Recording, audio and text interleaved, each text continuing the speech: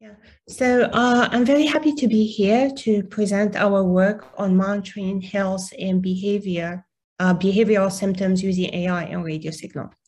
So if you think about some of the things that you struggle with as a doctor who works on mood disorders and deal with your patients, one of the issues is that there are no effective biomarkers.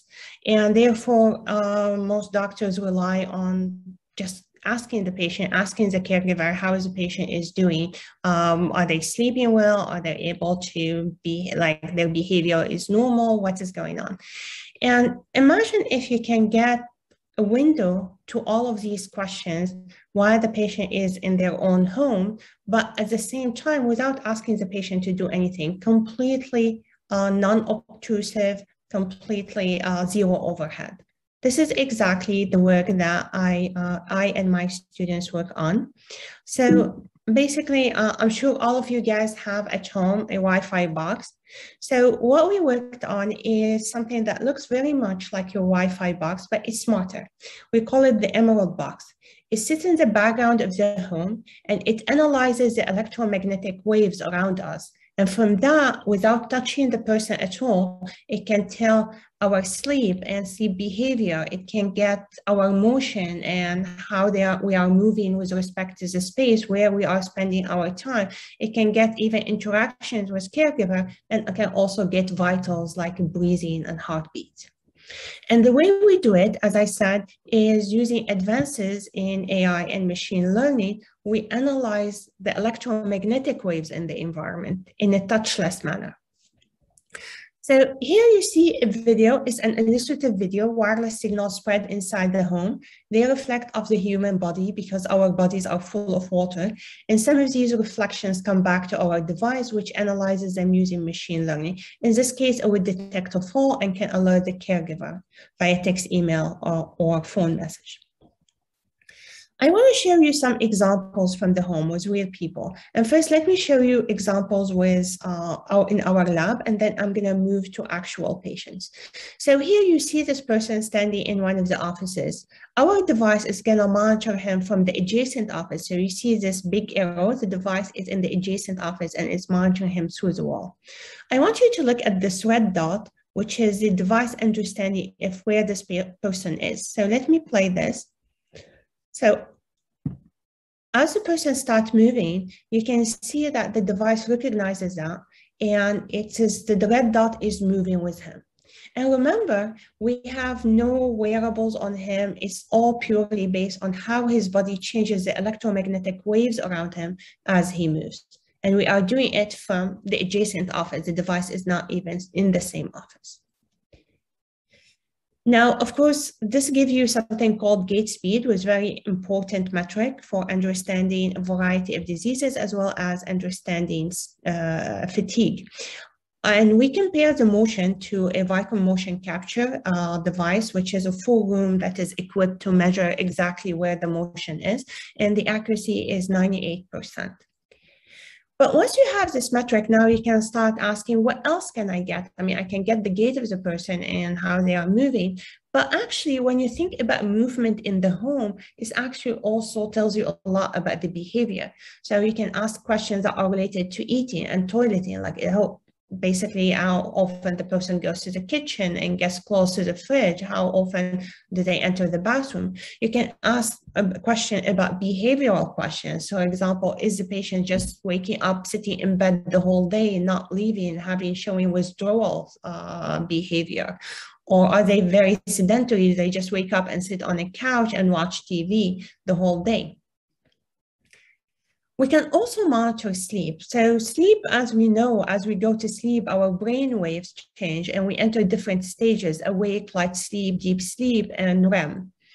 And these sleep stages are, of course, very important to sleep disorders, but they are also important to a variety of diseases, particularly mood disorders. So, for example, one of the things that is known is that in depression, for example, one of the things that tend to happen is that REM starts happening early on during sleep.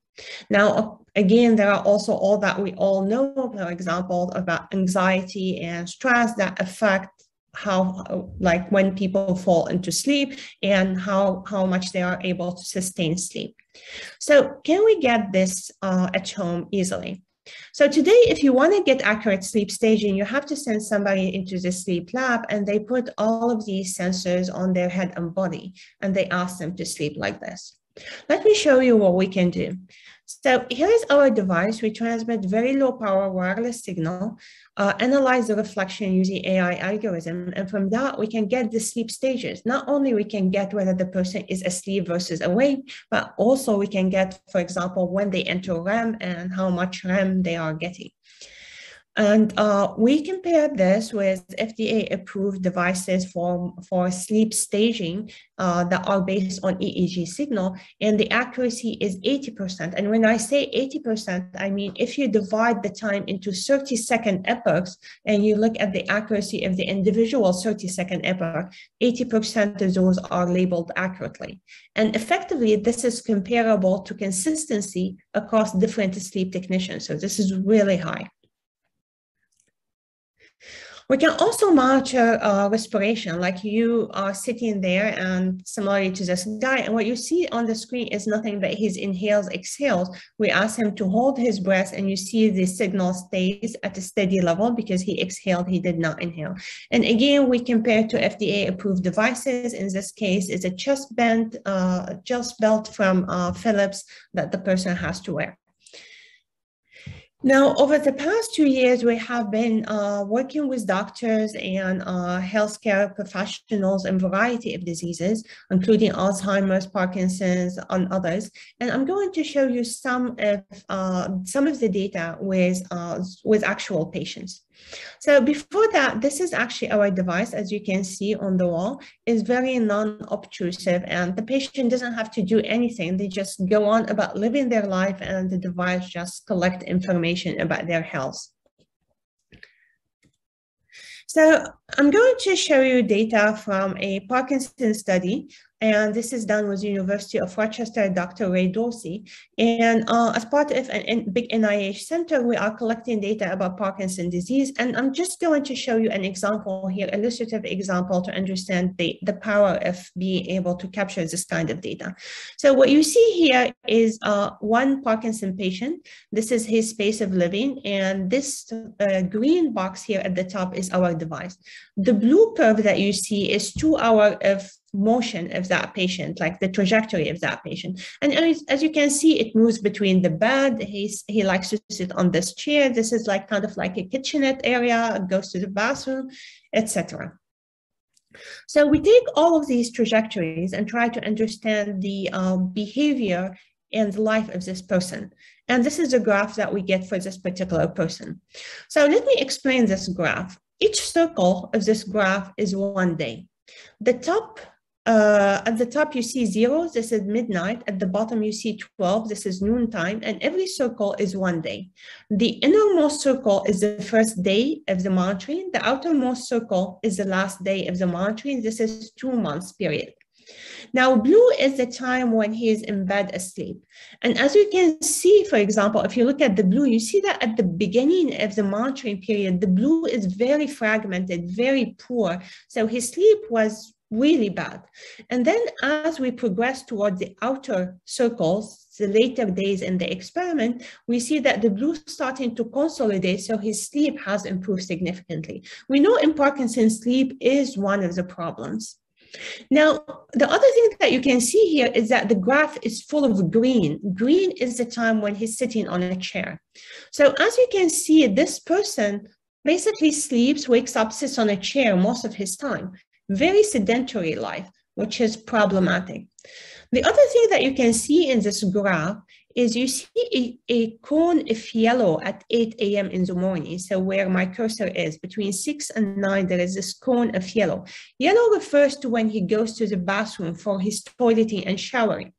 So one of the things that you can immediately see that this is a person who, like the blue stops around 4 a.m. He sits on a chair until 8 a.m. and then he do his toileting and showering at 8 a.m. Like the natural thing to ask, why this person wakes up, sits on a chair until 8 a.m. to do his toileting and showering. And the reason is because actually he's unable to do his toileting and showering on his own. So he's waiting for the health worker who comes around 8 a.m. in the morning to help him with taking his shower.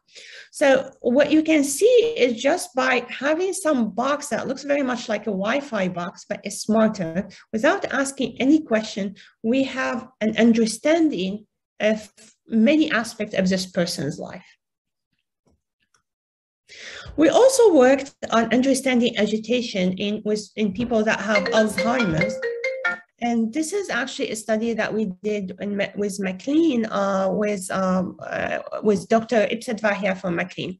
So one of the things that we were looking at is agitation in people and how we can generate digital biomarkers of agitation. And we came up with this idea that repetitive behavior can be a sign or a marker of agitation. So let me show you this particular person here. So this red dot here is the patient, and what this patient is you're gonna see her. I'm gonna play this video, and you will see her going inside her bedroom, getting to the bed, and then leaving the bed and going out, and then again getting in, going out, getting in, going out. This pacing behavior between the bed and outside the bedroom. So let me play this video for you. She gets to the bed, she leaves again. She go in, leaves again. I sped up the video a bit so that you can see, get in, get out. So this is the person in her 80s. If you count the number of times she does this repetitive behavior, here is what you get.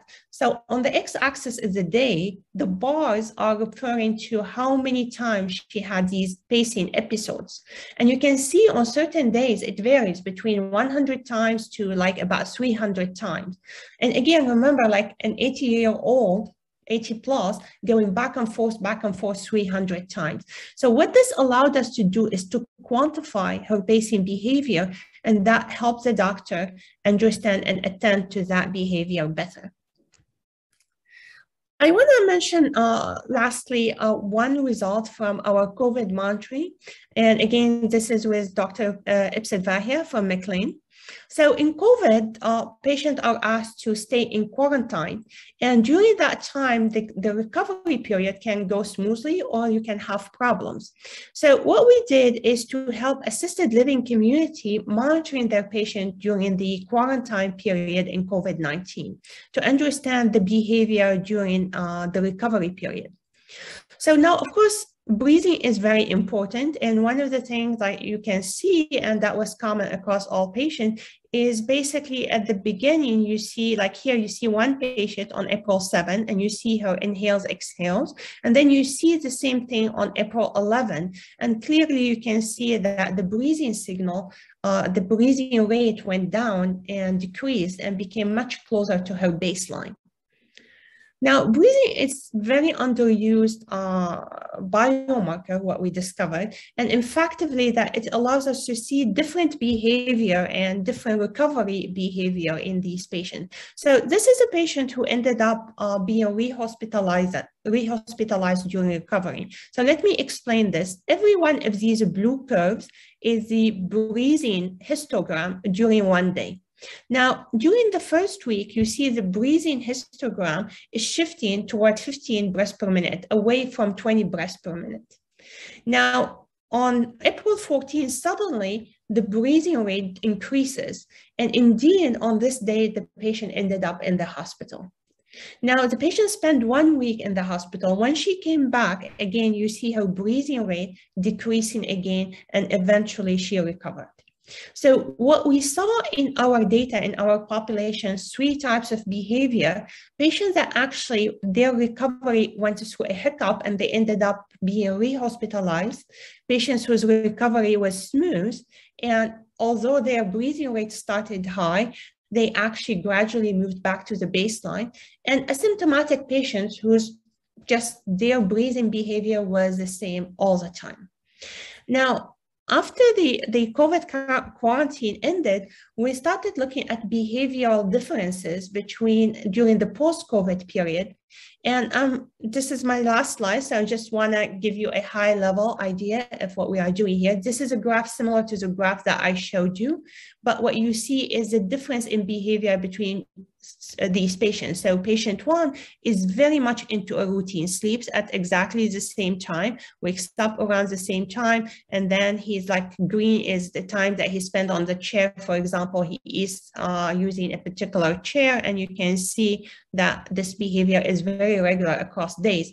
You see patient 2, very irregular behavior when they go to sleep, when they sit to eat, when they don't.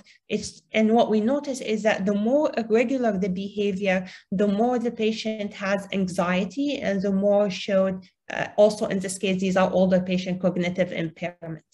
So with this, let me end by saying, really what we are looking for is this new device called Emerald, and that allows us to move from wearables and asking the patient to do things or provide subjective information to something that is completely invisible, and have the be able to get access to behavioral biomarker and vital signs without asking the patient to change their behavior or to do anything.